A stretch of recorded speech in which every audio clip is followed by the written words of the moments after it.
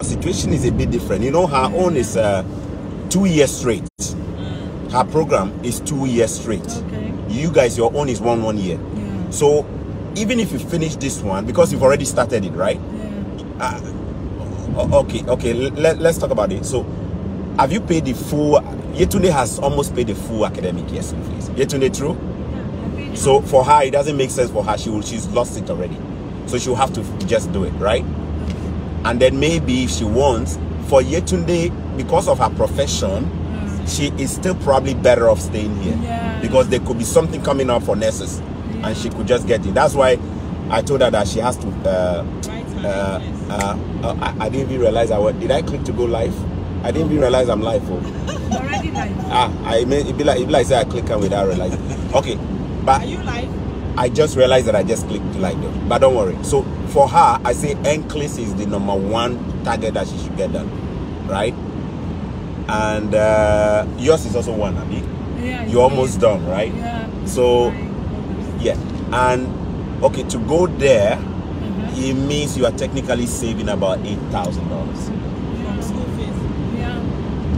But I'm pretty sure you consider so many things like your son, you want to move, everybody is. So when we get home, we can talk more about that if you don't mind, okay? Yeah. Okay.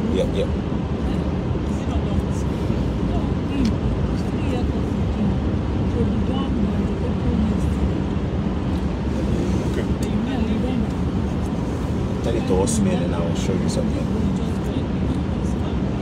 Tell the phone towards me, good.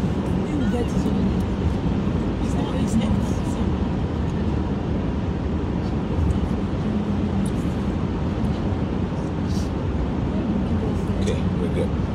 Are we good? Yeah, we're good. So the top, how many kilometers does it say? 90 what? 99. We're good.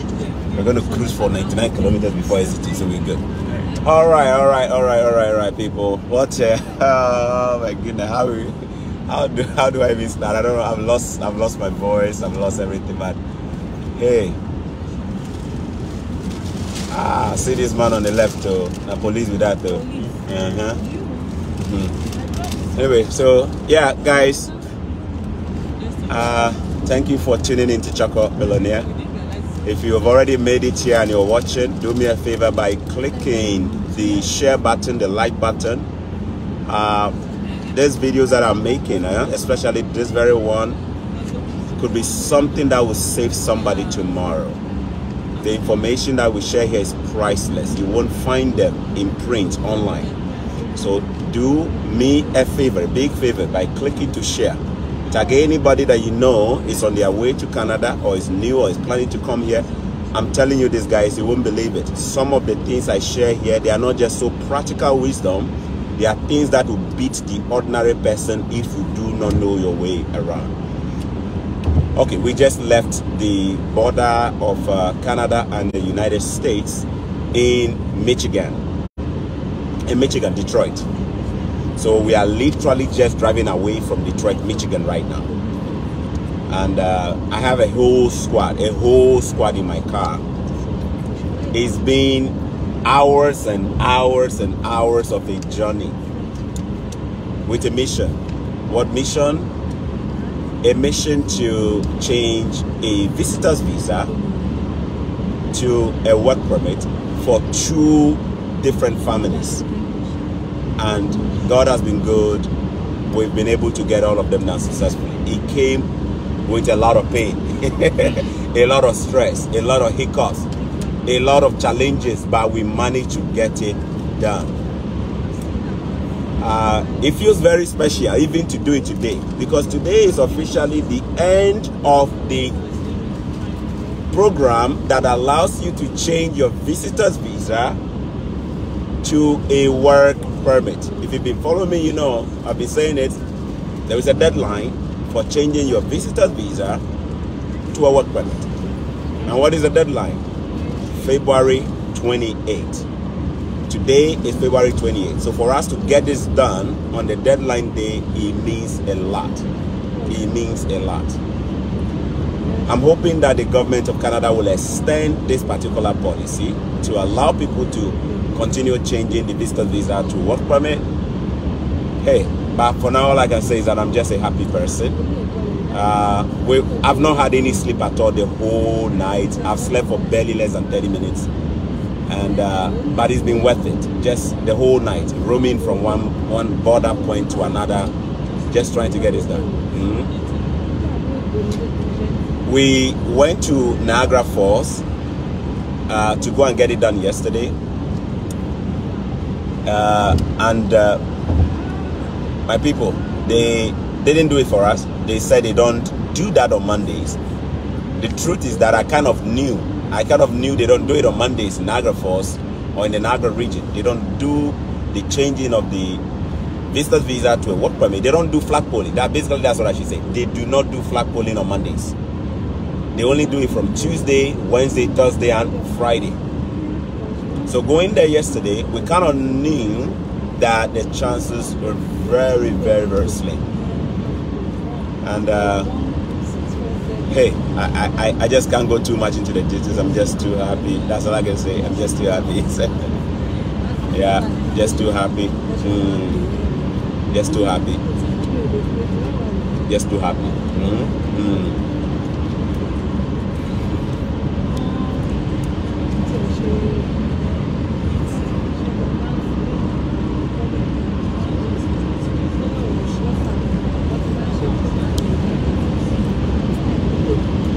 The heat, is it too much or the heat is low?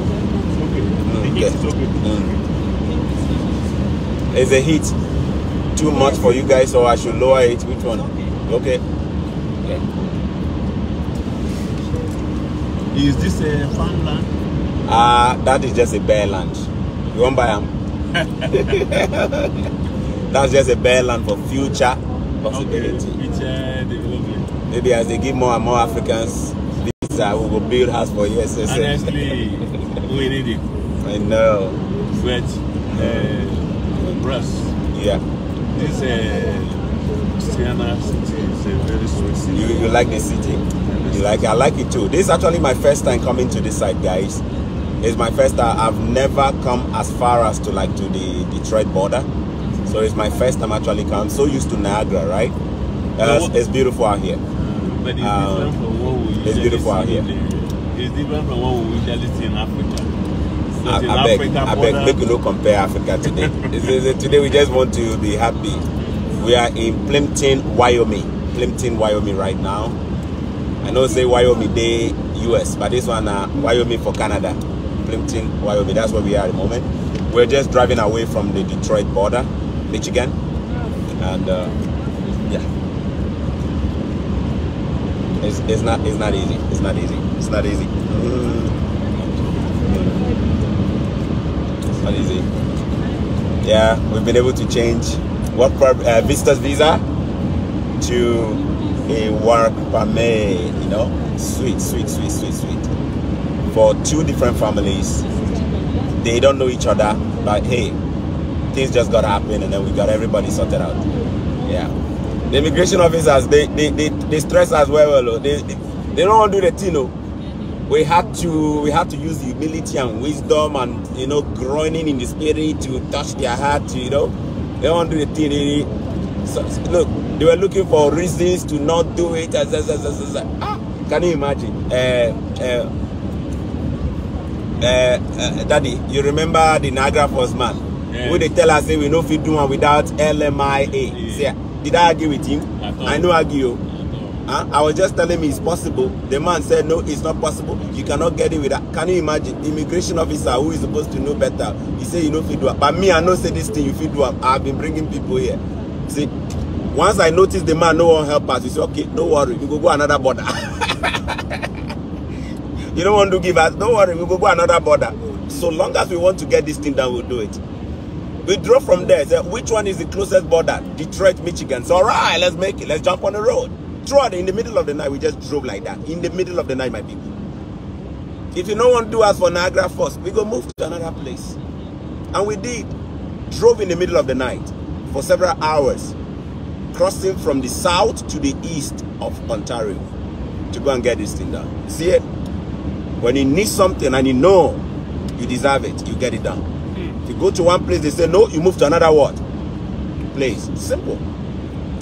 Huh?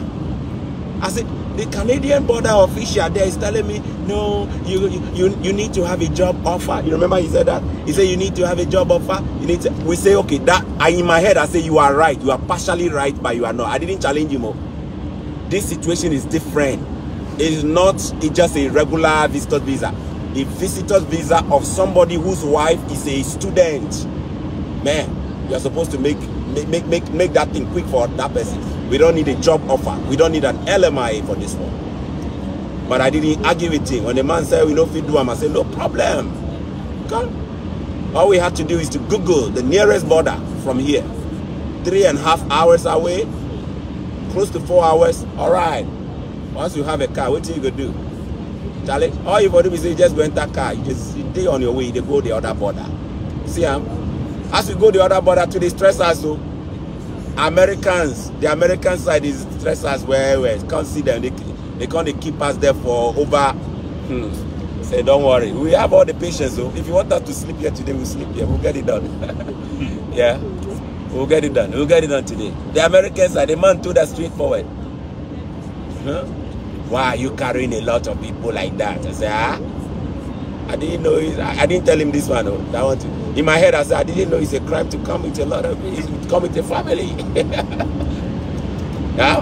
Why are you coming with you know, when you come with a lot of them like that, you know, you're going to spend more than an hour here, right? I said, and the man kept his word. He made sure we spend more than an hour there. At the US side, though, no verse. Since our bottles no tire, we go sit. We wait. Man, Charlie. It was a really stressful day, but God has been good. I'm just so excited that these two families can just go home knowing that their spouses have been able to change their visitor's visa without doing it online to a work permit. Now, whilst they go to school, their husbands can work and support them, right? Support them with that extra school fees money, that extra thing, you know. This is it. You don't get this stuff on Google. You see, you will go read them for grammar, but that practical wisdom to handle it, you need to follow people. You need to follow the right people. Some of the things we dealt with today, yeah, if not for wisdom, first of all, wisdom from God. Yes. If not for the Holy Spirit guiding us and our tongue and everything, and if not for the Spirit that is directing us in our conduct and everything, we couldn't have done it though. Huh? We couldn't have done it. See one question that the officer asked you. That officer no one do am for the Canadian side. For this Detroit side, the man no one do am. If he take the question past here, we have an answer. If he pass here, we have an answer for him. He said, okay. But you cannot do it because you are planning to work for more than 6 months in Canada, right? You don't have a medical, you have not done your medical, so we cannot give it to you. And he's right though. For you to stay in Canada for more than 6 months, you need to have done a medicals. So technically, if you're on a visitor's visa, you know the maximum you can stay in the country is 6 months, isn't it? Then you have to exit.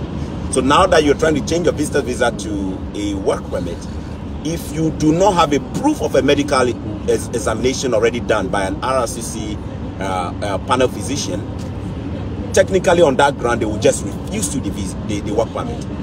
Because you are trying to get a permit that will allow you to work in Canada for more than 6 months. But if they look in the system, they don't see no medical exams done, right? So they have the right to say they won't issue you the permit. This man pulled that particular excuse, say, sorry, I won't give it to you because of that. Quickly, my man answered, I've done my medicals. The man, you know, so we came prepared. Medicals has already been done. So say, yeah, you sure? Say, yeah, look in system, you go see him. We have the proof. You want us to give it to you? We have it. Huh? Oh my goodness, there were so many challenges from every angle. But God gave us the wisdom, especially me. Because I'm just a third party accompanying them, I needed to guard my tongue. I needed to be wise with my choice of words. I needed to use the right intonation, the inflections, making sure I'm not interfering with their work, you know. Because those things can upset them. If they see that somebody is trying to, you know, help you, blah, blah, blah, you just obsess them and then, you know, somebody will try to use their power and tell you that, hey, in fact, I think one of them said, are you trying to teach me my job, right? He didn't say it to me, by the way. Who did he say it to? Did he say it to you, or he said it to my big man at the back? He said it to my man at the back, right? Was it you? He said it to you? No. Yeah. Good. He was trying to ask now that, are you trying to show me my job? With all due respect, we are not trying to show you the job. We are just trying to just say that we have XYZ ready. Right? But once you do it with that humility, you conquer them. You conquer the heart. There are some officials, look, they may not be happy issuing you that document. And you have to be wise and tactful. You see, your hand is in the mouth of the person. You're trying to take something from them. And that is what we call wisdom. Wisdom teaches you how to ask for things. Right? There are many people who do not know how to collect things from people or claim things from people or to ask for things. We don't have the wisdom of asking. We don't have the wisdom of using our tongue. We don't have the wisdom of messaging people. So, for example, there are some people who send me emails or messages that they need help from me. And when you read the message, it's so rude. And you wonder who is trying to help who. Are they the ones trying to help me, or I'm the one they are looking for the help from? You know, the wisdom of communicating, the wisdom of knowing what to say, the wisdom of knowing the right words, the right intonation, the right timing. So important. If your hand, if your finger is in somebody's mouth, you do not go and raise your chest.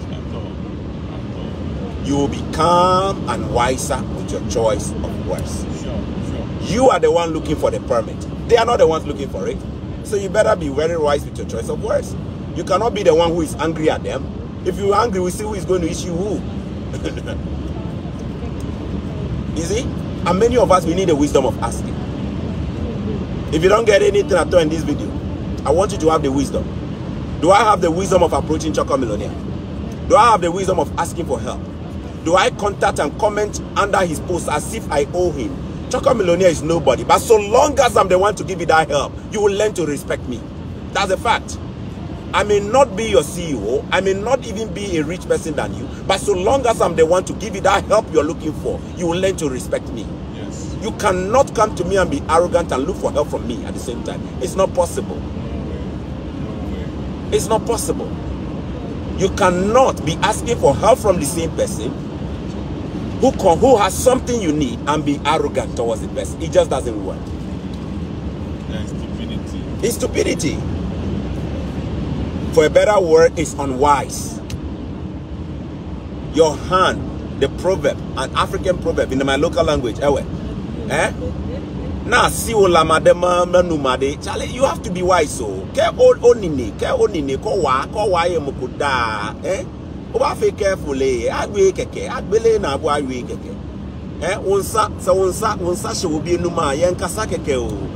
Careful, because the moment you talk anyhow, that person will just close the teeth and bite your finger, boom, and you feel it. You see, the wisdom of even knowing how to speak to immigration officers. They have the power to make you and unmake you. They have the power to determine what happens to you within a split seconds with a decision. You see it? So we need the wisdom of asking. We need the wisdom. And today, one of the things that really happened is the wisdom, the timing. Trust me, the frustrations were all over from everywhere. Just imagine going to Niagara Falls, thinking that you could get the help to do this thing at least 24 hours before the deadline of the policy of changing the visitor's visa. And then you go there, and then you know so well that these people are eligible for the permit. You know, not that, look, guys, there are two kinds of visitors visa holders. Listen to me. When I say listen to me, it means I'm making an emphasis. There are visitors visa holders of family members in Canada who have a valid immigration status. And then there are visitors visas holder of people who have no families in Canada. They came by themselves. Look in the middle of this road on the left-hand side. You see a truck in the middle. When we were coming, you have no idea how many cars we saw running off the road because there was snow. This truck just has an accident, has gone off the road, is in the middle. When we're driving throughout the night, there were so many cars we saw that went off the road and were all in the ditch in the middle. Why? Because of snow. But today we are returning with no snow on the road. God is good. God is good.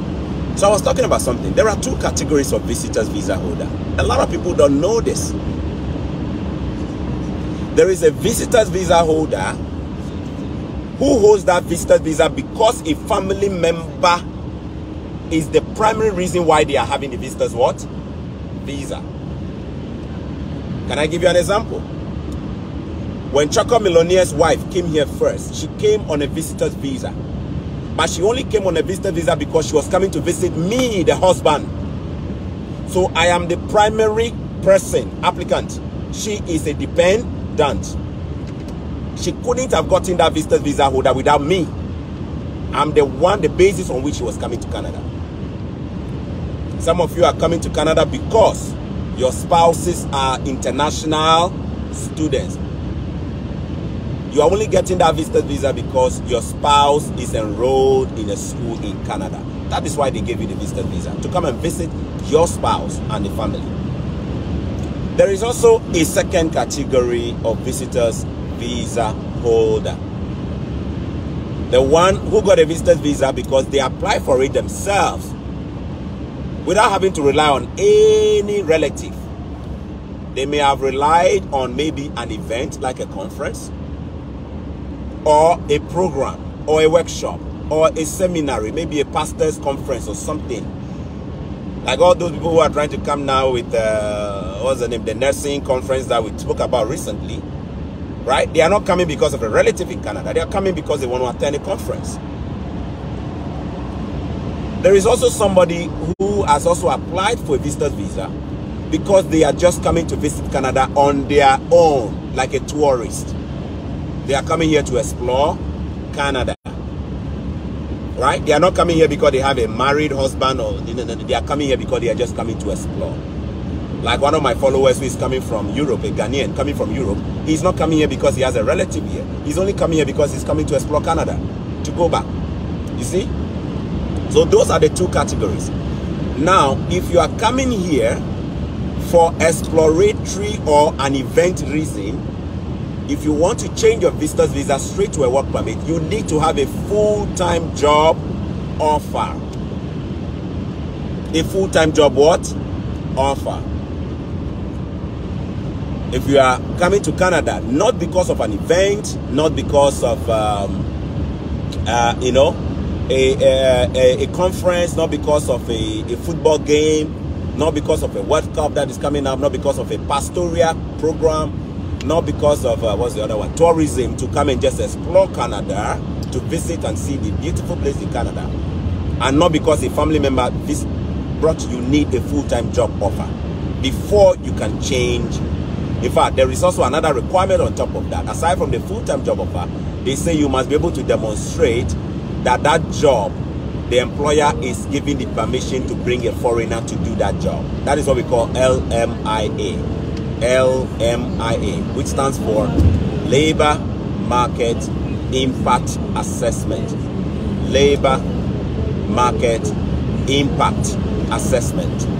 LMIA. So those two documents are so important for the person who wants to change their started from a visitor's visa to a work permit holder. If they came through an event, if they came on their own without anybody, you know, any family member bringing them in. But here is the other one. The person who came here because they have a wife or they have a husband who is enrolled as an international student in a school that offers programs or courses that are eligible for postgraduate work permit. Listen to this part, very important. Your spouse should not just be a student in Canada or international student in Canada. They ought to be enrolled in a school as full-time student, not part-time, full-time. Number two, aside from being a full-time student who is enrolled, meaning they are registered in school, not be the one who come, they hide around, no they go school. The one who has actually come and has registered and started school. Number two, the program has to be full-time. Then here is the number three. Very, very important. Listen to this one. Number three, the school your spouse is attending or the program your spouse is offering should be a program that leads to getting a postgraduate work permit if that spouse is done with school. So what it means is that if you came here to attend, what's the name of this school? I want to use some schools. Can College in Canada. Can College, C-A-N, right? Can College is a school in Canada. You can use it to get your visa. Now, if your spouse also uses that same approach to get a visitor's visa to come and visit you, your spouse has met the first requirement of being an international student. Number 2, your spouse is also enrolled as a full-time student, but your spouse has not met the third requirement of studying in a school that leads to a postgraduate work permit. Why? Can College does not offer programs that lead to postgraduate work permit. So you see, in your situation, your husband or your wife who came here on a visitor's visa cannot go to the border like we did flagpole to say they are going to what? Change their status from a visitor's visa to a work permit. Why? You yourself, the student, your program does not lead to a postgraduate work permit. You are not eligible. Basically, you yourself as a student, you are not eligible for a work permit, so your spouse cannot also get a work permit. You see? Another example of a school. Toronto School of Management. Toronto School of Management. You know, there are two aspects. There is a Niagara College campus on Toronto School of Management. So when you see the Niagara College part, it means you are actually a student on Niagara College. But if it's full-time admission from Toronto School of Management, if you take your time in reviewing my old videos, you will notice that that school can lead you to get a visa, all right? That school can lead you to enter Canada, all right, that's an international student, but you cannot use it to get your postgraduate work permit. So if your husband later on comes to visit you, your husband cannot go ahead and say, because my wife is an international student, I'm going to change. When you go, they will deny you because they will tell you that your wife is in a school that is not eligible for postgraduate work permit. In fact, this happened last week to somebody that came here to study in a private college that is not eligible for postgraduate work permit. The wife is not able to get a work permit herself. And then they went to the border hoping that they can do flagpole because they heard people say, oh, you can go and change your visitor's visa, but they don't know the details. They don't know the details. So guess what? They went there, boom, they were refused.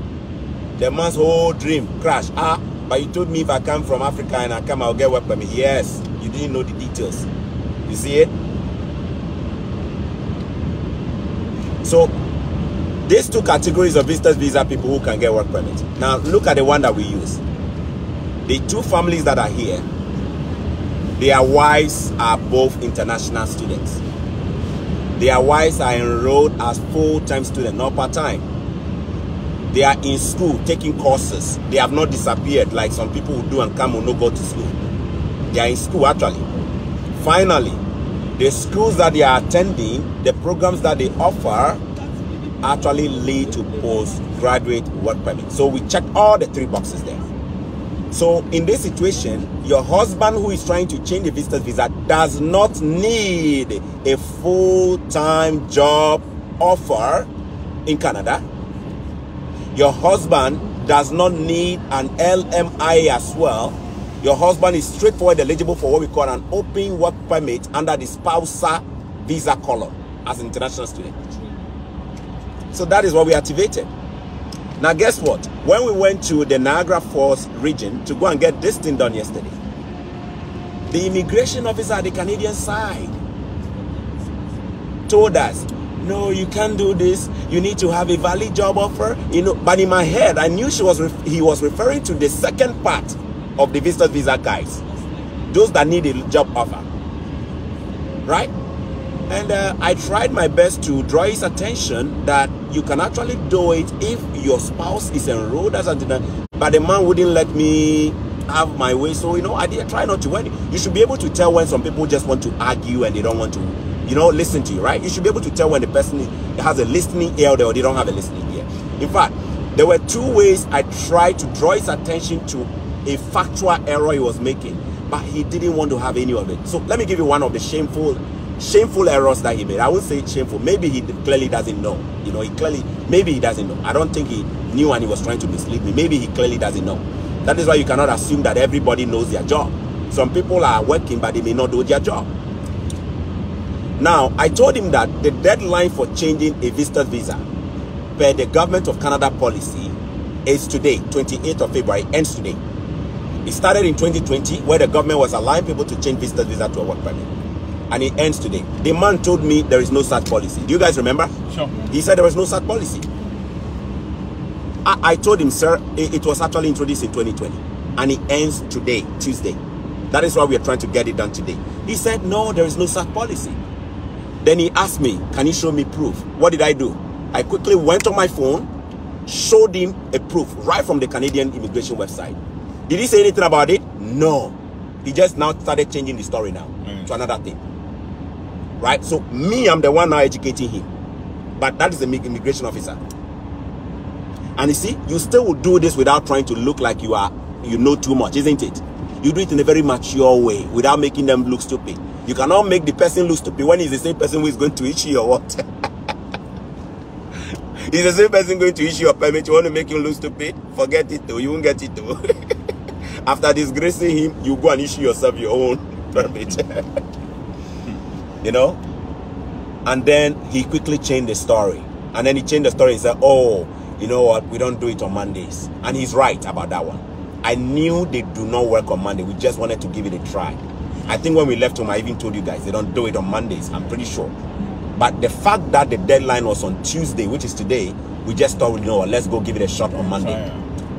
So he used that one and he was able to win the argument. He said, you know what, we don't do it on Mondays. We don't. We only do it from Tuesday, Wednesday, Thursday, Friday at this particular location, which is the Niagara region. And the truth is that anybody that I've assisted by doing a flagpole, we've always done it between Tuesday to Friday. So yesterday was the first time I went there on Monday, right? I knew the chances were high that they wouldn't do it, but we just gave it a shot.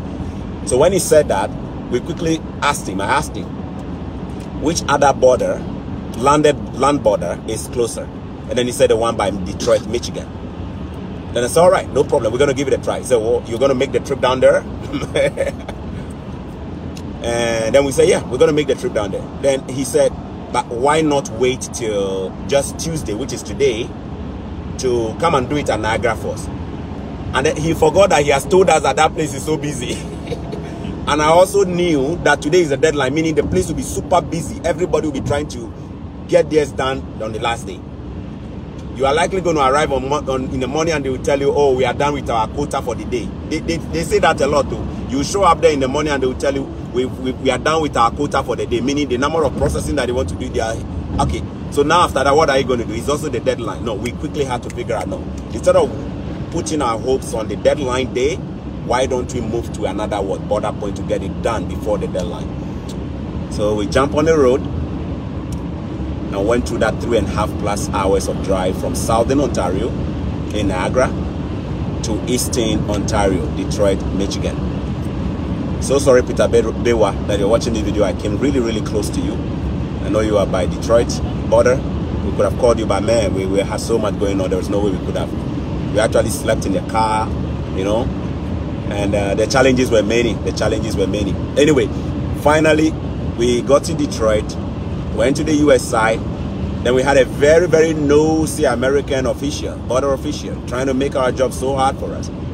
You know, his problem was why we are many in the car and only 2 individuals were getting the. So I had to explain to him that this particular application we are about to do in Canada requires the presence of the spouses of the applicants. Without their wives there, they cannot issue it to them. The man still had a problem with that. He still had a problem. He said, well, I just don't understand why you're coming with a whole, you know, crew. And I had to still explain to him that, look, like, of course, I wasn't arrogant. I said, this type of application, without their wives with them, they cannot process it for them then. It just requires the presence of your wife. Because your wife is the main reason why you have entered what? Canada. They need to verify that that is actually your wife. They need to verify the proof of marriage and all of that. And without you going with your wife, forget it. They won't give it to you. If you guys have watched my previous video where I took a Ghanaian guy there, you could tell they actually refused us. Just because the guy didn't go with the wife. The wife is the international student through whom you came to Canada. So how come you came to the border to make a claim and your main wife or your wife is not here? they literally refused us on that day. So don't you think I learned my lesson from that? We learned. So this time we came with our wives. So that you don't ask, okay, but you said you're married to somebody who is a student. Where is that person? The person is home. Okay, we need the person physically. How do we transport the person physically there now? But the American guy wouldn't have none of that. And you could tell he was getting a little bit irritated right away. So he told us straightforward that we might spend a little over an hour inside the American building, you know, what we call the holding room, you know. And that holding room, when they take you there, they might just waste your time. It's not really like they're doing anything. They'll just let you sit down, and then they're just looking at their computer, just wasting your time, and you're just sitting down, they're just looking at you, you know. It's especially if you're not a Canadian citizen, it's so just, or if you don't have a visa to enter the US. And by the way, we also didn't have a US visa, so that even irritated them.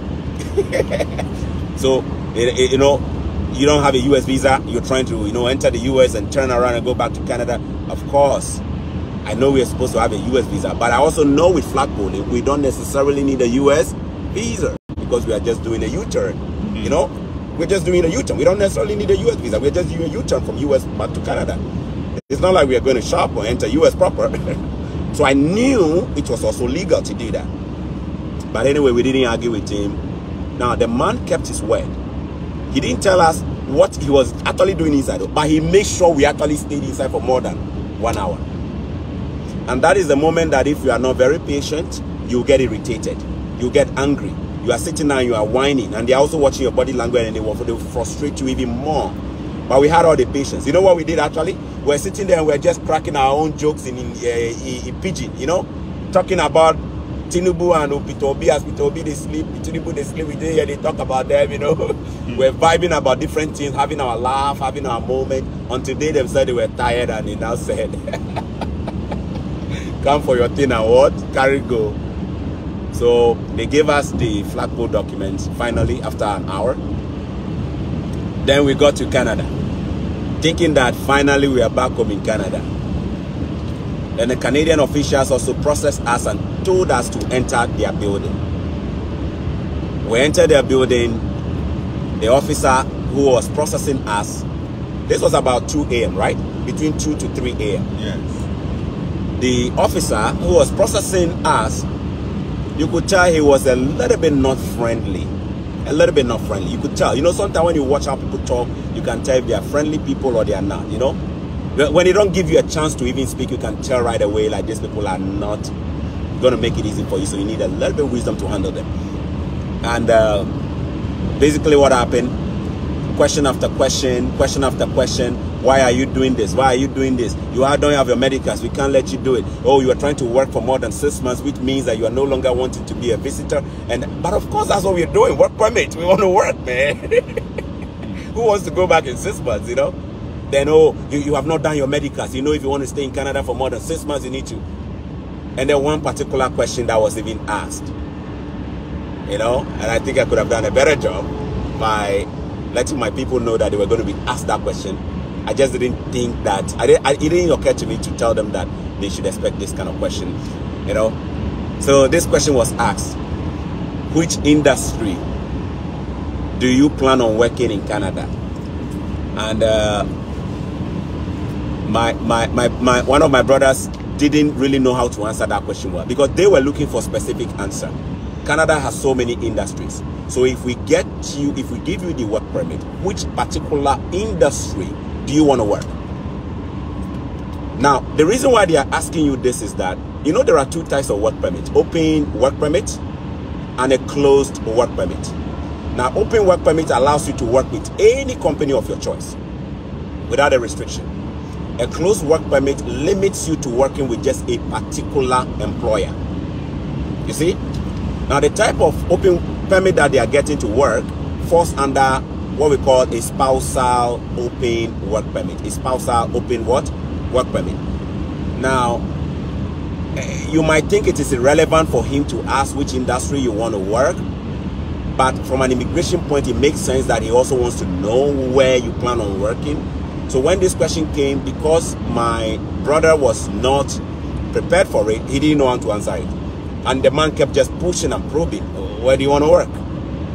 And we stumbled a bit. And you know, I was standing far away. I don't have to get too close to look like I'm interfering with the process, right? So I'm just listening and I'm just standing behind. You know what I mean? Standing behind, just keeping an eye and watching with that one eye like that. You see, yeah. And he struggled with the question there, but and then in my head I was thinking, I said, okay, I think I understand why. Because there are some industries that you cannot work even if you have an open work permit. For example, you cannot work in what we call the sex industry. The sex industry, those people that do escort, the strip club and all of that, you can't do it. Now, it's not up to the officer to assume that you don't have intentions of doing that kind of job. It's his job to try and figure out where you want to work. So that if he's actually in one of those industries that you cannot work, he's able to use that as a basis to deny you. You know what I mean? So you have to be smart in telling them, you know what, maybe I'm looking for just a general labor job, factory job, customer service job. You know, those ones are just basic. You can just throw them in like an industry of customer service. But because we didn't think of this kind of questioning early, we struggled, or he struggled with it. And basically, finally, the last part, we need a proof of a marriage. Proof of marriage. Show us proof that you're married. So how do you do that? Marriage certificate, isn't it? That was where the devil was showing up real good. Guess what happened?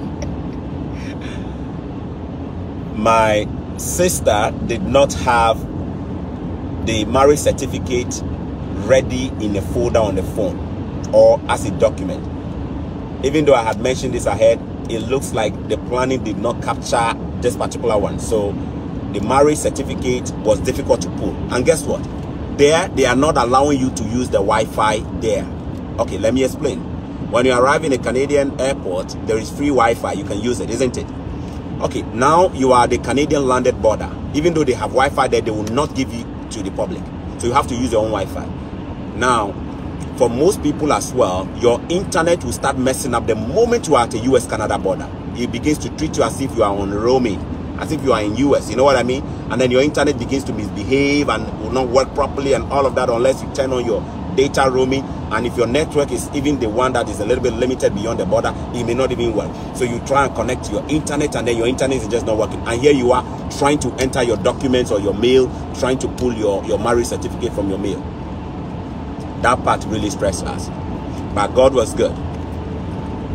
Because I have more than one cell phone, one of my cell phones, I'm able to quickly connect and switch to a Canadian internet. So I quickly switched my internet, and then I had to hotspot. I had to hotspot my internet to for them to connect their laptop to it, so they can use it to enter their mail and pull our document, right? So I hotspot my internet, and then guess what happened? The phone that was doing the hotspot that I was using to share my internet to my colleagues in this car, right? That phone, the battery was also showing 7%. Oh my goodness, 7% battery. Here I am. I did not also carry the charger of that particular phone in the car. And that battery, no day strong. It be like say China battery, don't hit them. You know, the battery runs. Before you even get to 2 minutes, the 7% has turned to 3%, you know. It runs so fast. So here I was praying that this woman will quickly enter her mail and quickly pull the marriage certificate or download it before the battery dies. Because if that battery dies, there is no way I'm going to connect my other phone. The other phone just doesn't connect well in the US. Yeah, we are at the US border. He was treating us as if we were in Detroit or we have entered Michigan. Wow, we're racing. Thankfully, somebody that came with us had a power bank from Nigeria. Niger Power Bank don't do magic. The person brought power bank from Nigeria that could charge both Android and iPhone. I said, oh yeah, go and bring that thing from the car.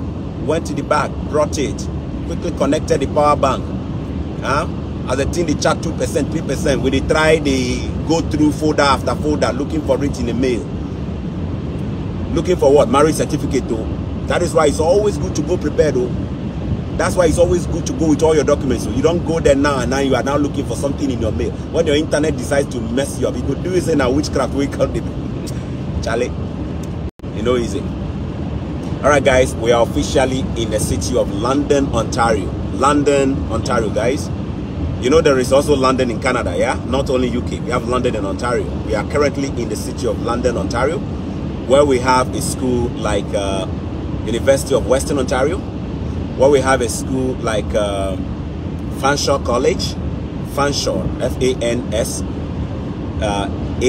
You see there is even an airport here called London International Airport. You just saw it on the signboard.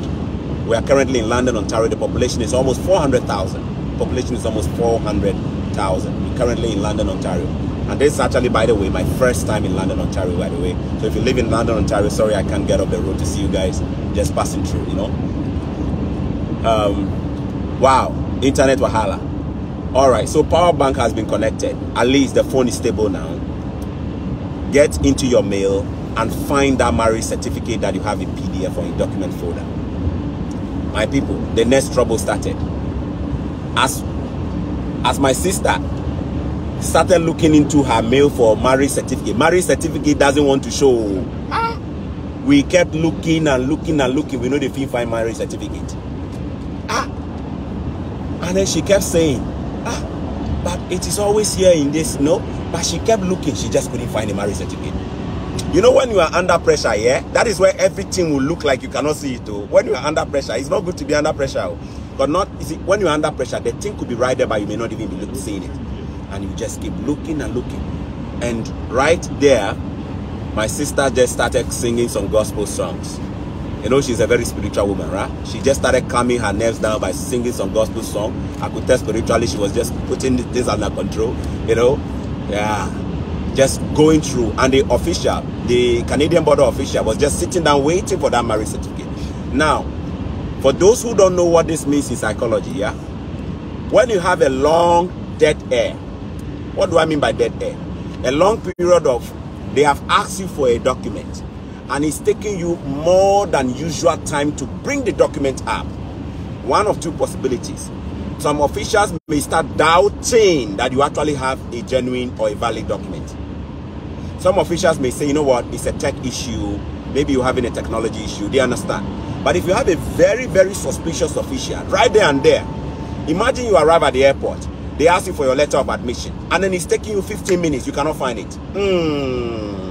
You see, some officials may think that you actually are not who you say you are.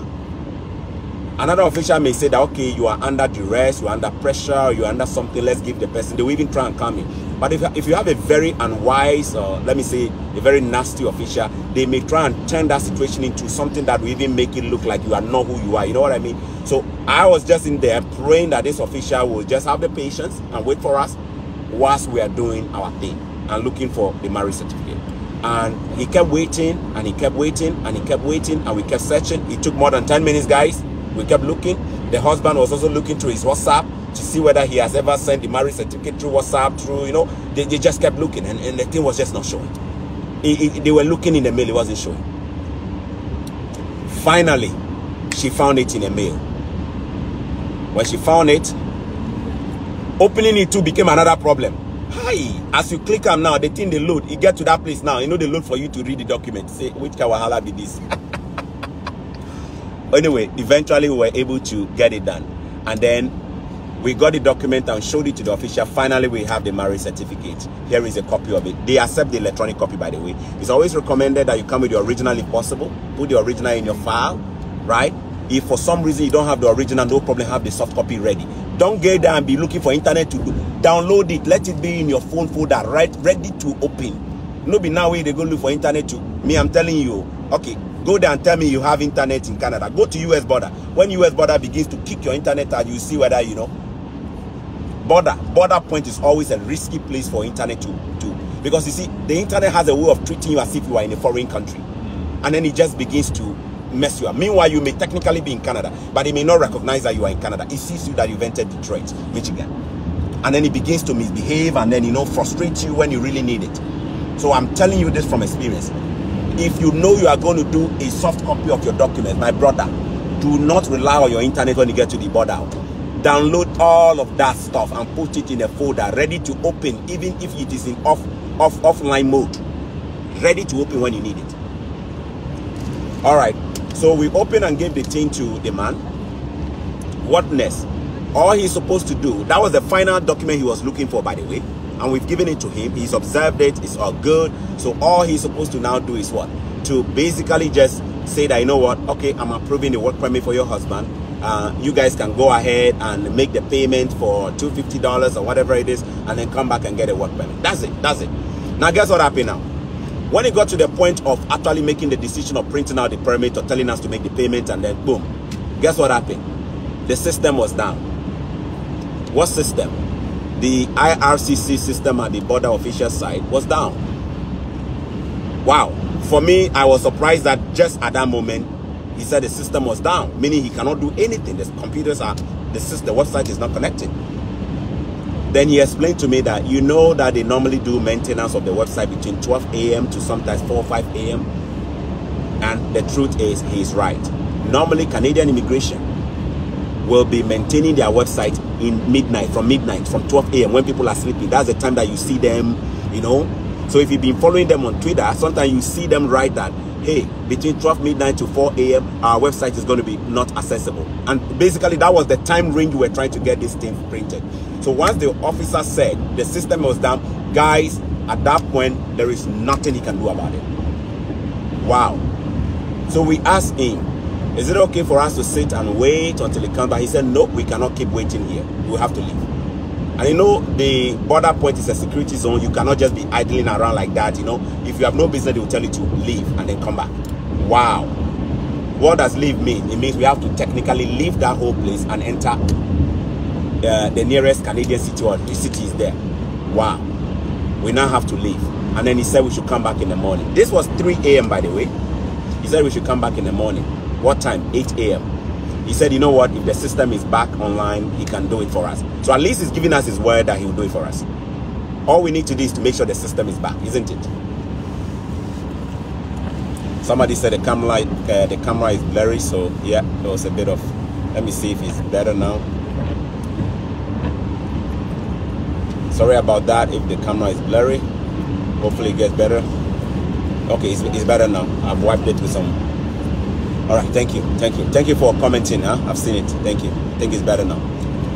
Wow, man, that place weak me. Oh, when the system was down, the thing weak me well hard, you know. So we had to now leave that place and go and drive inside, you know, Sarnia, which is the nearest city. We drove inside Sarnia. We are now enjoying middle of the night, 3, 4 a.m. We are now just driving around. Now we had to now go and find a place to park our vehicle and stay in the car. We went to park at a coffee shop, Tim Hortons, you know, and we just, it's not like the coffee shop was open. They are closed, but we just had to park in that public place, just sit in our car quietly, and everybody is just tired. We don't even know whether to sleep or not to sleep. We don't know. And you can see that everybody is looking just frustrated. Guys, from 3 a.m., we were just there in the car, watching the clock as the clock was counting down, waiting for that morning to come, you know. Now, I decided to go and test it. Something was telling me that their busiest time is normally in the morning when you have a lot of Indians, especially a lot of our Indian people who also are trying to do the same flagpole. Normally, that's the time that you see a lot of them also come from Brampton, Toronto, to this Detroit, Michigan border, trying to do the same thing that we are also trying to do. So something was telling me that instead of going at 8, why don't you go a little bit earlier to see if the system is back? Because on their website, if they do their maintenance of their website, they normally do it between 12 a.m. to 5 a.m. So something was telling me that why don't you go back around 5 a.m. to see if it is working? So around 5 a.m., I called everybody and said, okay, let's go back to the border. Now we went to the border. This time around, we decided to be a bit smart by not entering the United States side. We just stopped at the duty-free zone where you can do currency exchange on the Canadian side. Then we parked there. All of us didn't come out. And then I told my people that they should go inside. I'll be in the car. They should go inside and go and check and see whether the system is back and they are able to do without us having to go to United States first. So they went inside and then they said, no, we have to come back. In fact, they didn't even say the system was back. They just said, you have to come back. Police has put somebody. Guys, watch on your right-hand side. Watch on your right-hand side. Police has put somebody. Did you just see it? Police has put. Now that car, does it look like a police car? No. It looks like just a private car, isn't it? Sure. But that's a police, isn't it? Yes. That is why in this country, you don't wait for a police officer to do the right thing. Any car you see on the road could be a police officer. You could even see a truck, regular truck, with nothing written on it, could be a police car. You don't wait to me. I've told you, if you come here, be looking for police car before you do the right thing. When they pull you, we'll see with. All right. Where is the other phone that has? Okay, let me just see how many more kilometers we have for an exit. Oh, 39 kilometers. We're good. You are my GPS. You are my GPS. Yeah, you are watching the GPS. 39 kilometers more. Guys, for the record, for the avoidance of doubt, this is how a proper highway looks like. No traffic, no U-turn, no crisscrossing. You see, I'm just go like that. Anyway, that's not the topic. So let me see before people start investing me. People started curse me for that. All right, so this guy is trying to compare Canada and Africa again. I said, okay, I'm sorry, let me just go on before you guys started cursing me. Let me deliver my information. All right, so we went back at that 5 a.m. and it didn't work. They basically, I think when we went there, we met the same person that said the system was down, right? That's the one you guys met, right? No. And then, was it the same person or a different person? We met a different person before the former person came. Oh, the other person has finished his shift. No, he was inside. He was still there, yes. But another person attended to you, and he said that we should come at 8 a.m. Yes. So he didn't even say that the system was back on. He just said we should come back at 8. Wow. So 5 to 8, that's another 3 hours of going back to sleep. And God knows I wasn't sleeping. I was just in the car. Everybody was sleeping. Nobody was snoring. I can assure you that nobody snored. And we're just in the car like that, and you know, waited for another 3 hours, and then we came back. We tried to use the same strategy of not going inside US properly. You know how they've designed the flagpole here? Flagpole has been designed in such a way that you have to enter United States and do a U-turn from the United States to return into Canada. So when we went at 8 a.m., we're trying to beat that one by just trying to park on the Canadian side.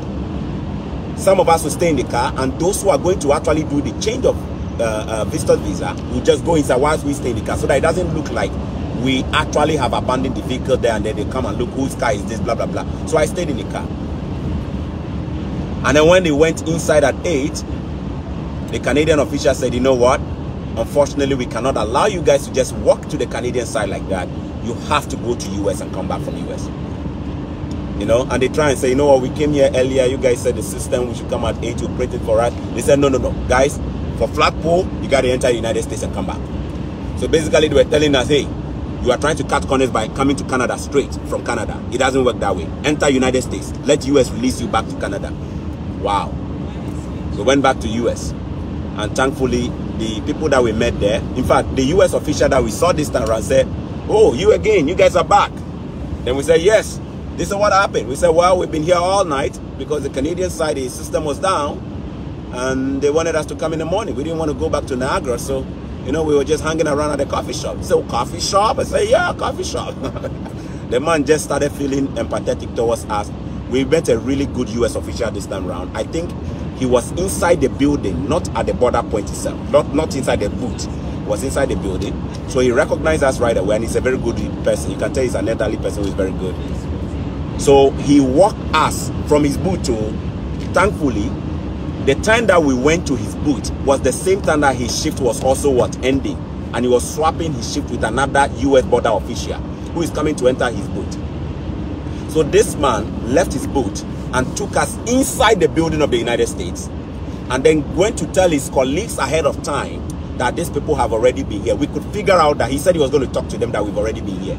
Basically to tell them so that they don't stress us like they stressed us before, you know, like over that 1 hour again.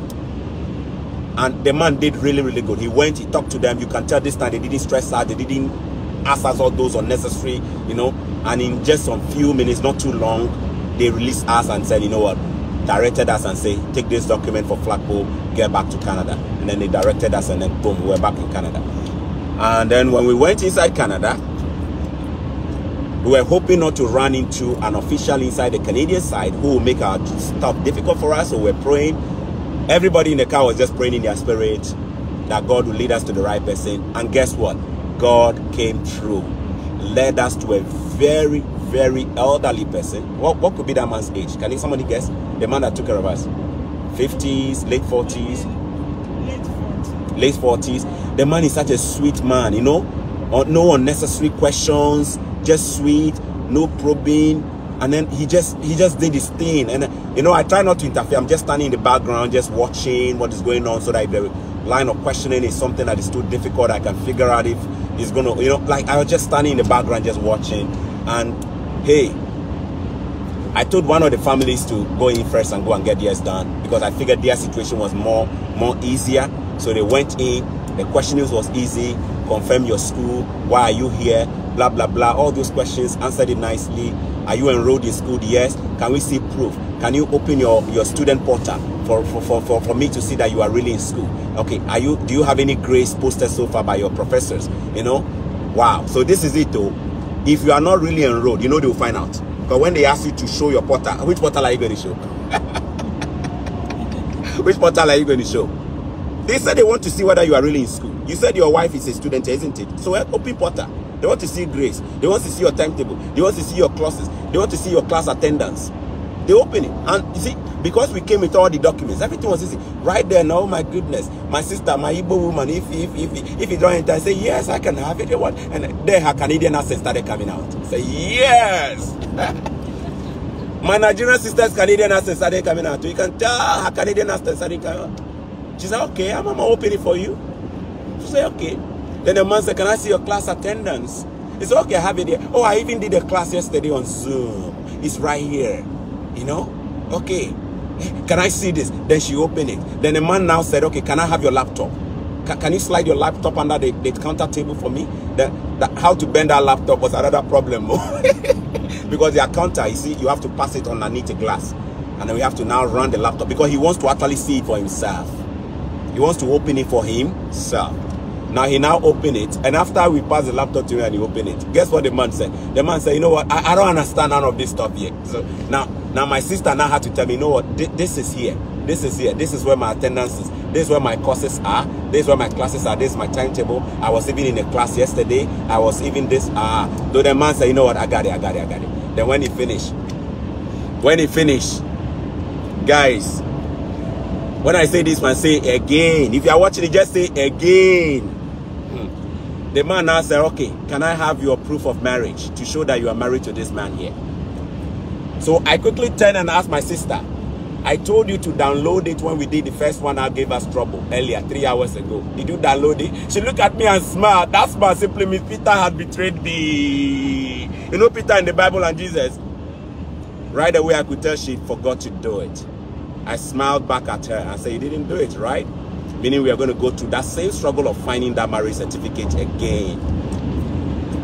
Wow. There and there, power bank has to come in again, oh. Power bank, battery is still running low, isn't it? Now we have to now go back to that power bank. Managed to get some percentages, hotspot my internet again, went back into the mail, trying to look for that marriage certificate. You see the mistake we made again. When we found it the first time, what should we have done? Either one, send it to yourself as a mail so that you can easily see it when you go to your sent folder, or hit the download button to download it, or, you know, but we just, you know, I think when the man said the system was down, he just shut our brain down and everybody was just disappointed. So we didn't. Now we have to go through the same stress of looking for that marriage certificate again in Gmail. Oh. And you know when Gmail want to mess you up, it can mess you up. You'll be running a search looking for marriage certificate. When you really want to mess you up when you need it, huh? Wow. But again, the man was so patient. He wasn't rushing us. We were waiting. Then the husband too asked me quickly, Choco, can I tap into your internet? I say yes. He too went on his WhatsApp. He was searching. The wife was also searching using his laptop. And when we kept searching, nobody was finding it though. Nobody was finding it though. The man was searching, the wife was searching. The man was searching marriage certificate, no day. Wow. And then she gave me a glimpse of hope and said, Choco, I think I found it. We began opening. Now proof of something else, so no be marriage certificate though. I don't know whether that one was proof of land document or whatever, but it was something else. We kept searching again. Then guess what happened? The other official, the old man, said, what is your date of marriage? The old man asked the woman, what year did you guys get married? And then the woman answered, this month and this day in 2009. And then the man quickly said, I think I've seen it in our system. Look at what the man said. The man said, I think I see it in our system. How did he see it?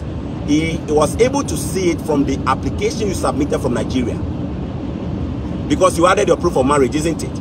So he, whilst he was waiting on us, had already gone into their IRCC portal and was able to pick that information. So guess what he did? He asked for you to verify your date of marriage. If you had given a wrong date of marriage, it shouldn't come right away. Yes. But the moment the woman mentioned it, it synchronized with what the man was also seeing, and the man said, I think I found a marriage certificate in our system. Guess what also happened here? The moment the man said, I think I found it, my sister also said, I just also found it in my mail too. And then the husband also said, I also just found it on my WhatsApp. Oh, everybody was finding it at the same time. What a timing. And then we all laughed over it, we smiled. And then right there we knew everything was done. The marriage proof was the last thing. Wow. And then, what did the man say? I think he said that you can have a seat. I'm going to call you to go and do the payment for me to issue the permit for you. Then right there and there we knew everything was good. So we sat down and we're just vibing. Then I was trying to tell them, don't start celebrating. They'll be looking at us through the glass. Keep it cool. Keep it cool. No. All right. And then they called later on and said, time to go and make the payment. So we went, made the payment, $250 for that work permit. And yes, they issued the work permit finally to the husband. So they called the husband, and I think the wife also joined. No, the wife didn't join. It was just a $255 actually. That's the. I just got a confirmation. It's $255. $255 for the work permit. $255. Yeah. Guys, listen to this part. This part is so interesting. Listen to it too. All of these, they are practical examples of people's experience. You won't find them on Google. You won't find anybody detailing this thing in writing. After people get it, everybody's going home. Nobody's going to put their experience online like this. So detailed. So sometimes you have to listen to people's experiences and you pick one or two wisdom from it. When you also find yourself in a situation, you know exactly how to handle such questions, Now, the man has now issued the work permit. He is required by the immigration law to read out the conditions of the work permit to you. So he began reading the conditions. You are allowed to work with any company except the sex industry, like being an escort, being a stripper, all those ones. So at least we know this man is not going to be a stripper. He has a wife here now, no problem. But the man has to still read that condition for you. Okay. And then he also said that you are not allowed to enroll in a school whilst on this type of permit. You cannot enroll in a full-time school yourself whilst you are on this kind of permit and your wife is in school. And that is also something that is true. I understand it. So for me, I would have just said yes, sir. And then when the man finished, he has a question. Do you have any questions? I would have loved for my Nigerian brother to say no questions, sir, thank you. But the man asked a question. The question that he asked began to lead to a back and forth. Oh my goodness. So we're now viewing and watching them as if they were doing a back and forth like some kind of argument. And I say, in my head, I'm just saying, I hope the man has not changed his mind about the work permit. We're looking at you inside. We're really looking at you inside. We say, okay, we hope the man has not changed his mind about issuing the work permit. What is going on? So guess what happened? When the official asked my senior brother, okay, you are not allowed to work in a sex industry. You are not allowed to be enrolled in a school because you are on a spousal open work permit, and read all of that and said, do you have any questions?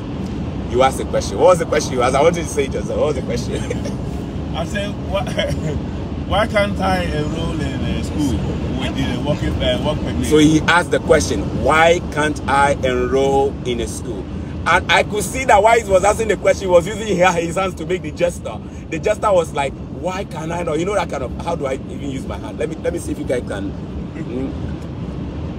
Let me see if you guys can see the gesture. Like this. Why can't I work with the open work permit? That kind of gesture, right? So that kind of gesture that will make the immigration officials to start looking, okay, are you, maybe in his head he's thinking, are you really planning to go to school? Or you came to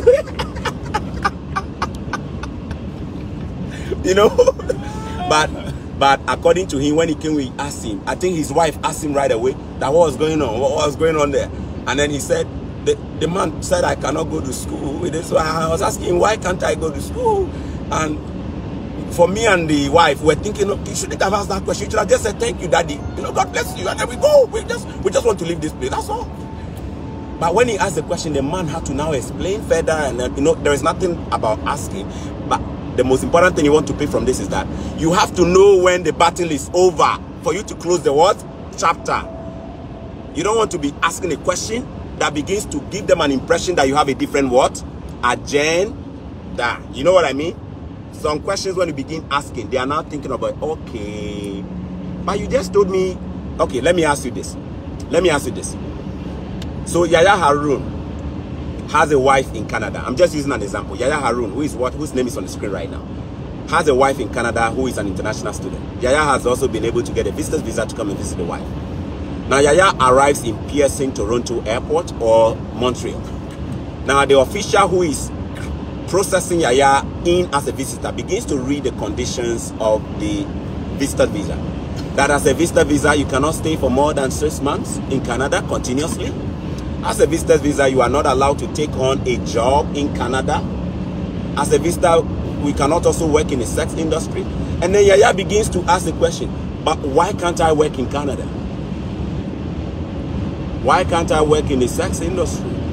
Okay, me, if I'm a border official right there, I'm like, oh, wait a minute. Is that really what you want to do? You see, you haven't said it, you are just asking a question. But some questions may give the impression that, especially maybe the way and manner you put the question, could tell the person that, you know, look, they ask you a question as an international student. You know, as an international student, you cannot overstay in Canada. After your study, you need to return. What do you say? You say, yes, please. You know, you don't now go and ask a question, why can't I stay longer in Canada? But when people can, they get PR and they get the citizenship, why can't I? That question simply shows that you do not understand. So basically, when my brother asked that question, that is how the officer may have viewed it. But you know, remember we said this officer is a very sweet officer. He didn't make a big deal out of it. He just took time to actually explain to him that you are not allowed to do XYZ because of this, you know. And he didn't make, I'm pretty sure if it was a different kind of officer, he would have made a big deal out of it, you know. That maybe you are planning to do some other things aside from, you know, yeah. In fact, I think one of them got asked this question, that you said you were visiting Canada. Why have you changed your mind now? I think they asked you that question, right? Was it you or they asked one of you that question? But your original plan said you are visiting, so why have you now changed your mind? And you now have to come with a better reasoning and say, you know what, initially my plan was just to visit and make sure my family or my wife arrives and settles and finds accommodation, and my children who are accompanied all settled properly. But later on, you know, when I came and I found out that, you know, the workload in school and managing with the children is too much, I just decided to stay a little bit, maybe a few more months to, you know, help them through with their transition, and after that I can what? I can just get back. You see, that's a very smart answer. You don't have to be so explicit in telling them, hey, why don't I have to work? I have the right to work. So, you know, when you begin to do that, it looks like you are going to argue with them, and then, you know, some border officials may just stretch it like chewing gum, you know, and then they make a big deal out of it, and you know what happens, right? So just be smart. When you are answering questions, know when not to follow up. Know when to say yes, sir.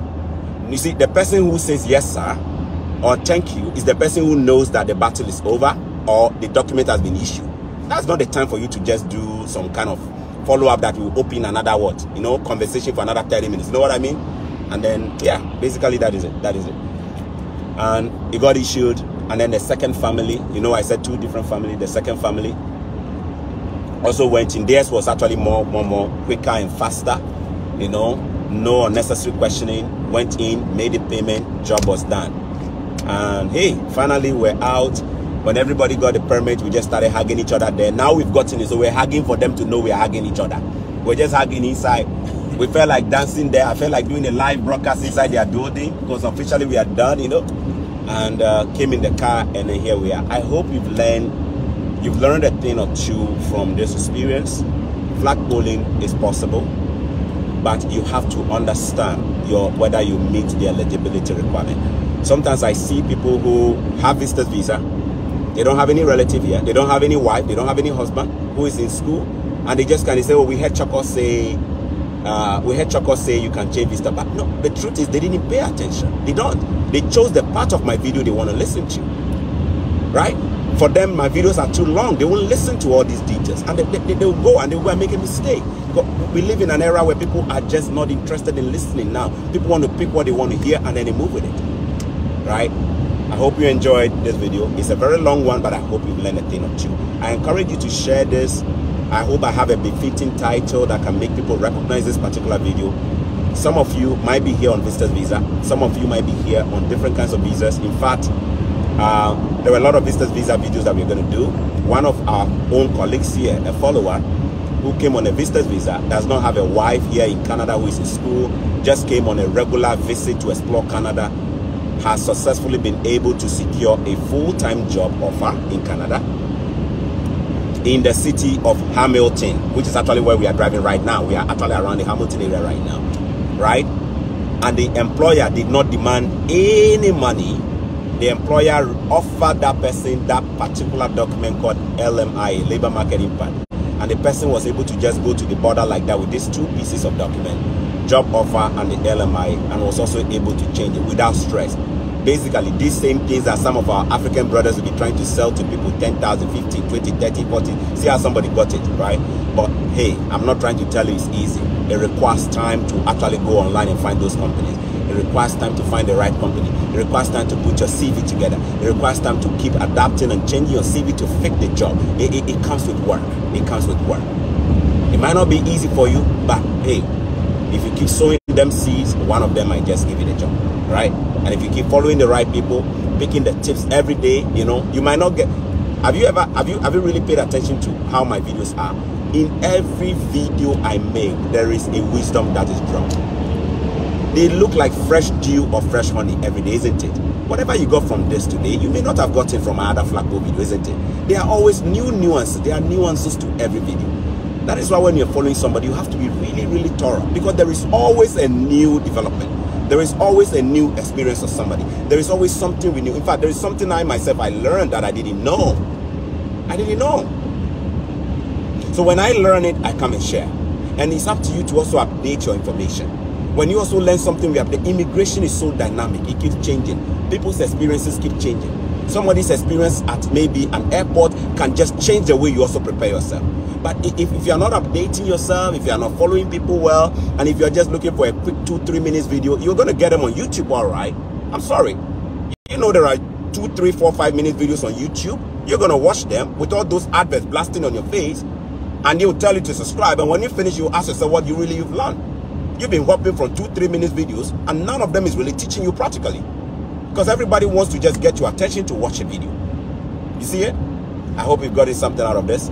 I really don't want this video to be long. If you guys want me to end it, I can end it. If you think you are enjoying the drive time, I can just keep the camera on like that. But as many of you who want me to end it, please just comment down there and I'll end the video so that you guys can just have a good one. If you want me to continue as well, just drop your comments and let me know if you want me to just continue going. Otherwise, I could end it here and then we'll enjoy our ride, okay? So just to let you know, we've been on this road for several hours, far away from home. Sleepy eyes. Everybody's eyes are, you know what I mean? Everybody. If I turn my camera, you see my eyes are red. See it?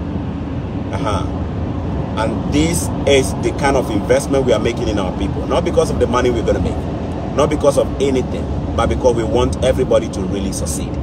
You see? So it requires a lot of wisdom to know how to connect with me. You cannot be sending me email and be arrogant at me. I don't respond to messages. So when I'm here bending myself, helping one of our brothers and sisters, you cannot be telling me I don't help Ghanaians, so because you see a Nigerian in my car, when you are stupid enough to miss all those videos where Ghanaians are sleeping in my house. Yesterday I read a comment from a Ghanaian woman, very stupid matured woman, I should say. Say, Choco, is it only Nigerians that you help? Nah, you stupid fool. Have you been watching my videos? Do you know how many Ghanaians have slept in my house? Huh? Do you know how many Ghanaians have slept in my house? Ate from my house, slept in my house for free. Do you know how many are there? You're stupid enough to just make a conclusion. It's only helping Nigeria. Naive one. Thank God I held my breath and I didn't answer you in a certain way. Huh? You pour yourself out and somebody will just come and put stone in your gari one morning. God is giving us more and more wisdom. You know, when I'm not in the right spirit, I will fire you in the comment section where you go and you will not come back. These days I don't even talk. Some of you have not even realized you've been blocked. You keep loading Choco Millionaire, I won't show. You've been blocked because of a very nasty comment. Now I've learned to use it too. Yesterday, do you know how many people I blocked? About 5 people. Now I don't even comment. I don't even waste my energy to. You just say I just hit them. In the past, I used to leave all those people. They'll be draining your energy. Now I don't.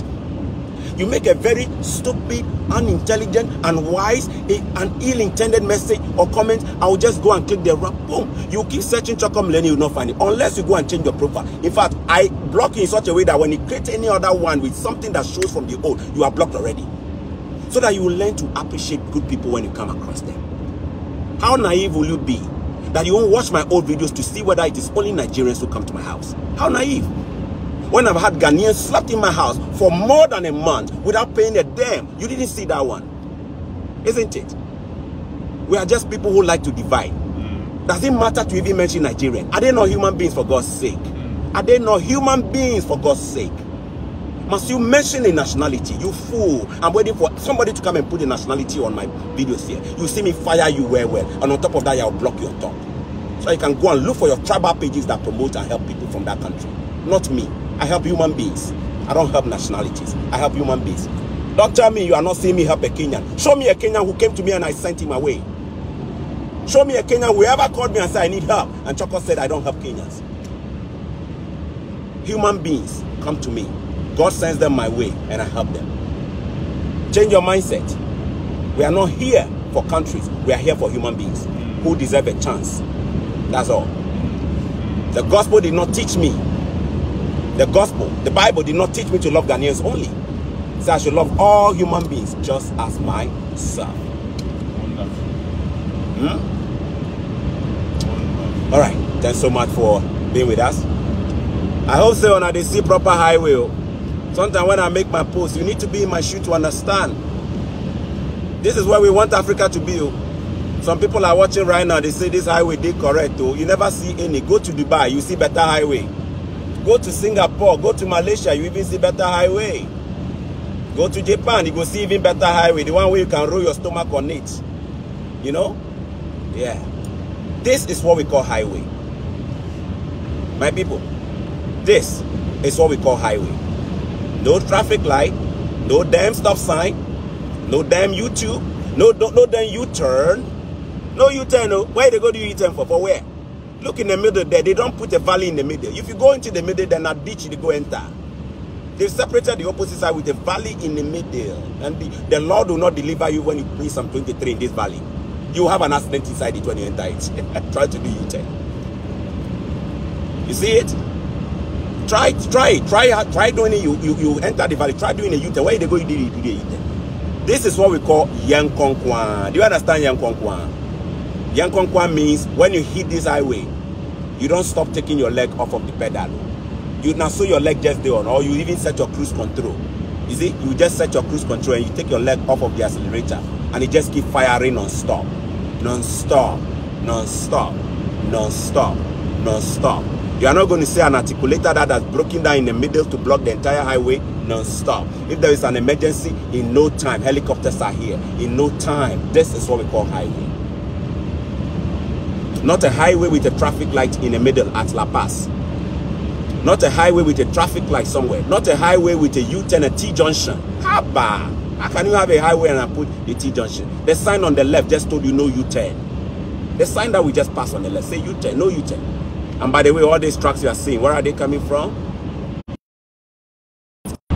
This is where we want our continent to be, isn't it? We are not diminishing or tarnishing our image. These things are all linked to development. Imagine if I have to do extra 6 hours on this 2-hour or 3-hour journey. Then I end up doing 7 hours. After this long night, how will my body feel? How will my day look like? Stress, your whole day is wasted. I mean, you see, the road should not add to your stress, isn't it? As I'm driving on this road going home now, I feel it's like therapy. Because as you're driving now, you are just, all your stress is beginning to go. By the time you get home, oh my God, the cruise on the road, no pothole, your buttocks is not dancing, you are not feeling like shitting because you jump into one battle. See, wow. And this is where we want the continent, for God's sake. This is what we want for the continent of Africa. Not just in Mauritius, not just in South Africa, not just in maybe Egypt. We want it across Africa, where roads are linking continents and cities, where roads are linking, you know, from Accra to Kumasi, Edemu, Yankonkwa, from Tamale to Sunyani, no Ebony Star, no pothole, no Jesus. How can you be driving on this highway and say Jesus? How? Jesus is busy dealing with Buhari and Tinubu and Obi. Jesus is busy dealing with Nanado and Mahama. Jesus should not be dealing with you here, pressing brake because there is a big bottle that you just saw surprisingly. See road. See road. Who is going to shout Jesus here? Which bottle? Is Choco saying there is no portal in Canada? No, there are portals. But I'm telling you, when there are portals, they fix them real good and fast. If this road develops a portal, you can rest assured they will fix them good in no time. Because this is what taxes are used for. This is why people are just calling for good leadership across Africa. The Kagame, Paul Kagame type of leaders. You know? And you know, I'm not hiding it. The Peter Obi kind of leaders in Nigeria. You know? Yeah, I believe in Peter Obi. Not because he's a saint, he's not.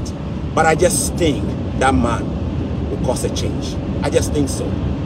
I know Nanado deceived us in Ghana. Nanado deceived us. That man told us a lot of stories. Story. He told us, we believed him. Oh, Charlie. African politicians today, they wise, so they know how to deceive us and lie to us, and we believe that they do. So it's not like we are unwise and we just vote for them. Oh, I don't think so. Sometimes they are just too good at deceiving us. They are just too good. They are just too good at deceiving us. The lie is too good. We just can't see it. Even me, where are they here? 2016, I was rooting for Nana Akufo-Addo. I'm telling you, I just felt like that guy was just the kind of messiah of our time, you know. I was looking at it, I said, okay, when I look at this man and what, there's not enough track record, but I just felt like maybe he's the one. That kind of intuition, you know. This one, a wrong intuition. I got it wrong. Wrong. You know it, I'm not hiding it. I got it wrong. If I have the power to decide whether he should go today, I will tell you he should leave today. Not only him, all his ministers, everybody should leave. See, but I know say if we ship any of our people to Nigeria, Nigerians will say, you guys are doing well in Ghana. You people enjoy electricity for 1 week with no issue, you are complaining. In December, when I was not even home, I traveled to Cameroon. I came back, NEPA still brought me bill for no electricity supply. Yeah. Anyway, Charlie, God is good. You see road? I hope say they see road though. And you haven't even seen any of it though. There is a particular road network in the whole of Canada called Trans-Canada. Write it down. When you enter this country, you drive on it one day. It's called Trans-Canada. Trans-Canada. T-R-A-N-S. Trans-Canada. What kind of road is that? Trans-Canada is a highway that links all the provinces in Canada. Just imagine. A highway that has been constructed to just link province to province. Just like that. Those kind of highways, when you are driving on it, my people, you will just be going like this. You will not even see any car. The road is just clear and good. It go do you say, Charlie, it go do you say, be you alone, he did the road top. It just there inside young Kwan.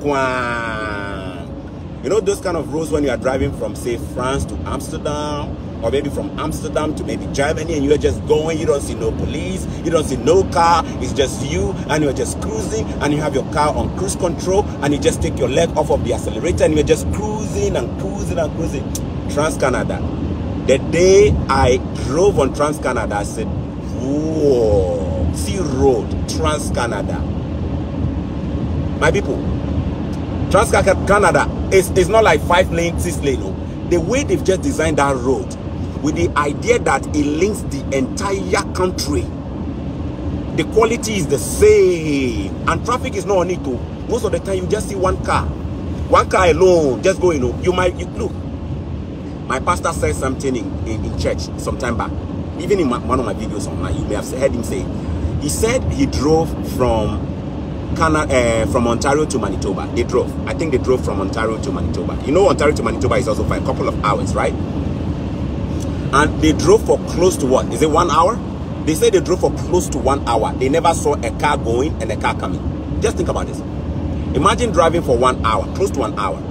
You are not seeing a car from behind you coming, a car in front of you. You are also not seeing a car from the opposite direction coming on the opposite side, just you. And yet, the road network is just that good. And those are the places that you'll be tempted to fire 200 and something kilometers. So you may not even know that they have helicopters that are patrolling and see. They may be watching you. right? With satellite, they are seeing you flying. Before you realize, from somewhere, police are just waiting for you in one corner, you know. Oh my goodness, Trans-Canada.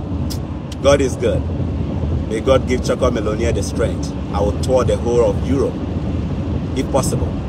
I will tour Europe. I'll go from one country to the other. I'll tour Canada, drive around Canada to show you the other sides of Canada that is different from Ontario. Even show you the villages in Canada for you to see how they are. Not with the intention of shaming Africa or Ghana, but just to let you see how the other side of the universe looks like. So that when we dream, we can dream big. When we are holding our leaders accountable for using our taxes, we can hold them accountable real good. See it? You have no regret in telling them to do the right thing. But this is where they send their children. This is where they bring their children. This is where your politicians come for medical examinations. But they don't want us to have it in Africa, isn't it? When you begin asking, they say they do too known over Sabi. Now you alone we go Canada. Now you alone we go Canada. People just don't like it when we are even asking questions. The moment you begin asking, they say you're talking too much. Nobody wants to ask questions. They want all of us to be numbed into youth who cannot ask questions. Youth who can just celebrate mediocrity.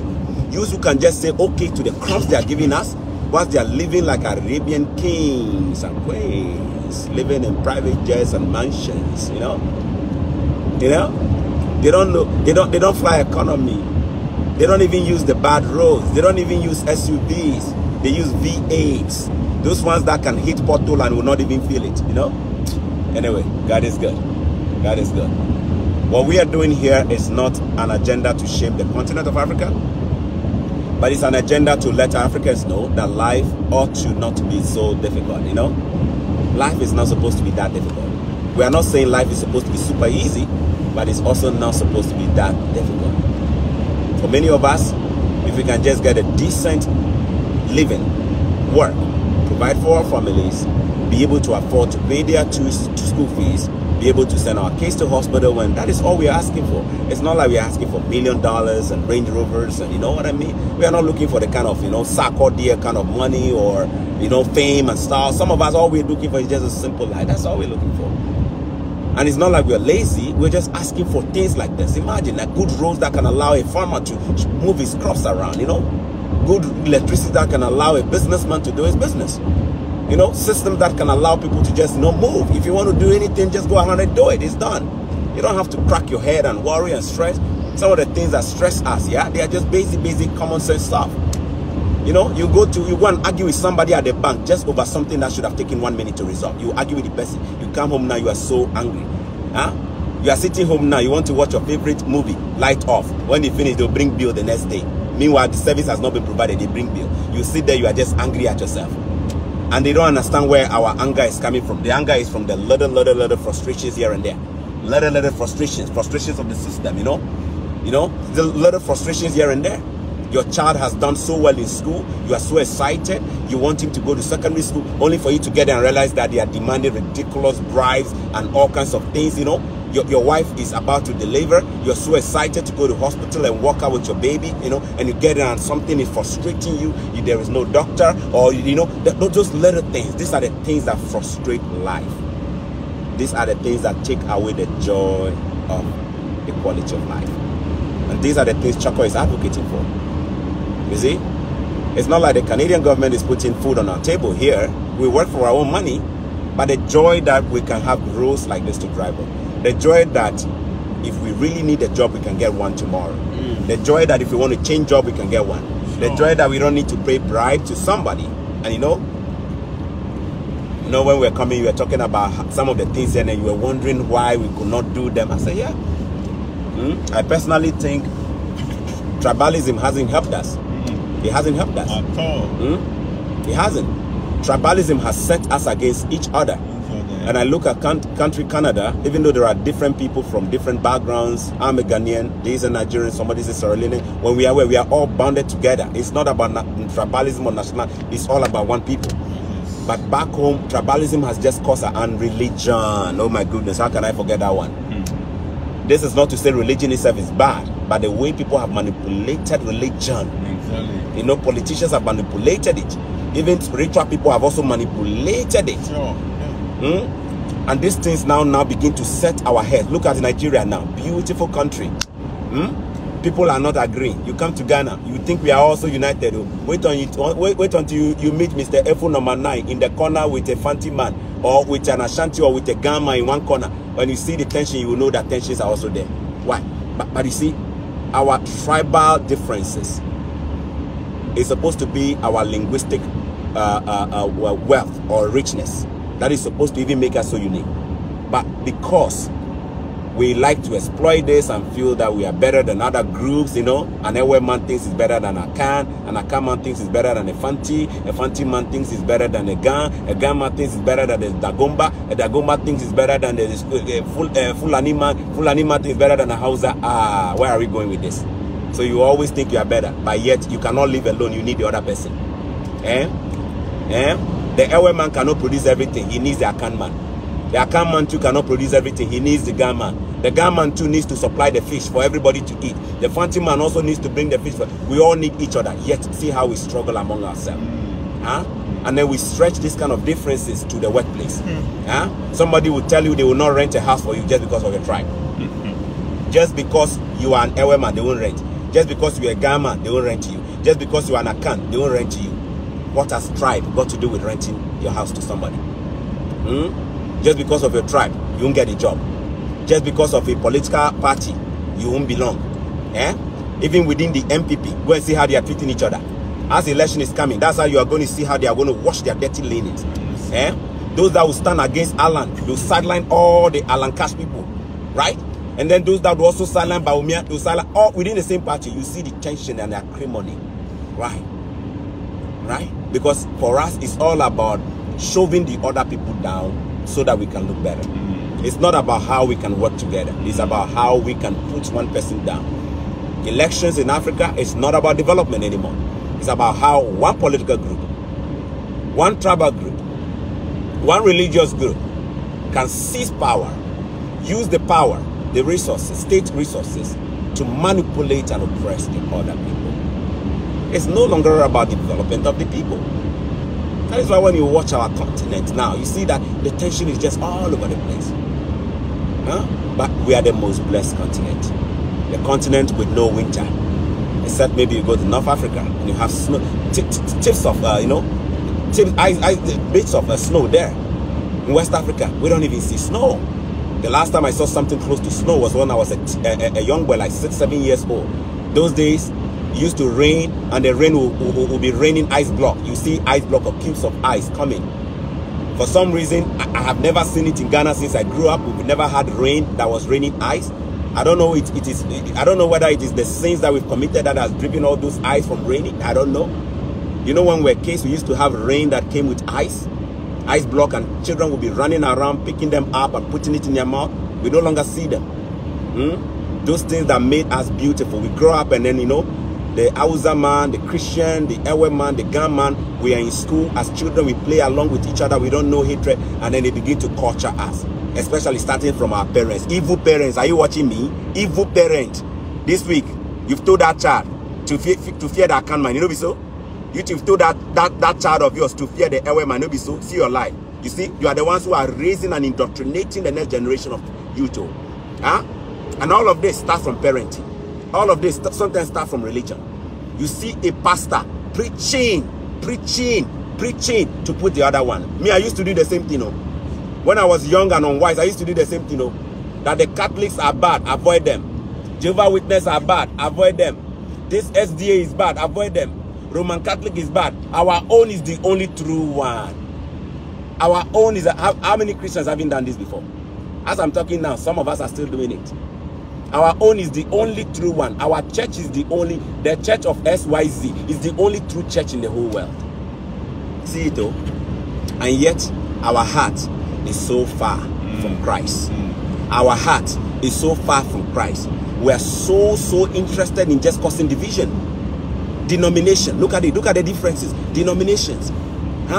Somebody is doing their best to snatch you from one church to go to another church. Not because they want to win your soul for Christ, but because they want to empty the other church. They never go to the market to go and win new souls. So they always go and snatch the ones from other churches. Other churches. The Baptist is busy snatching the member from the Catholic Church so that they can empty the Catholic Church. The Catholic is also busy trying to empty the Methodist Church. They are not going to the market to look for unbelievers who are drinking to preach to them. They are not. They are not looking for so many unbelievers who are doing super bets. They are looking for already made Christians to snatch. To snatch. The person from Lighthouse Chapel today is interested in taking all the members from the Catholic Church. The person from which other Baptist church or whichever, you know, I'm originally Baptist. So when I mention, it's not like I'm just mentioning any church. I'm telling you, this is our conduct. Yet spiritually, we are too far from the Lord himself. Why? We like sowing seeds of division. Seeds of division. You go to Islam, the same thing is there. The Sunnis are fighting the what? The Shiites. The Shiites are also fighting this group. We cannot agree. We cannot see each other as one. We see each other as evil. You can't tribally, the same thing, tribe. One tribe trying to what? Suppress the other. How do we develop with this kind of tension? Tensions like this come our way. You know what they do? They block our ability to unite, to think together. You know what they do? They set our